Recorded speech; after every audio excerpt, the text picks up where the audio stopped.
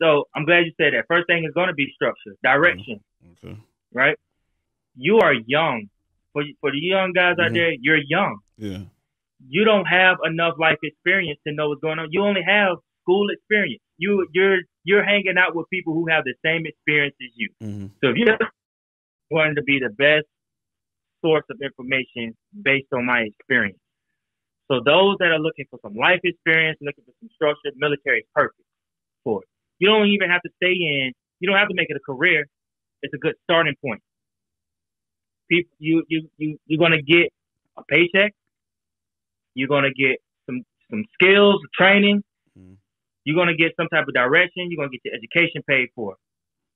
You can go to school. I got I got my master's. I got my bachelor's and my master's while on the ship. Mm-hmm. Okay. I got certifications and stuff while in the Navy.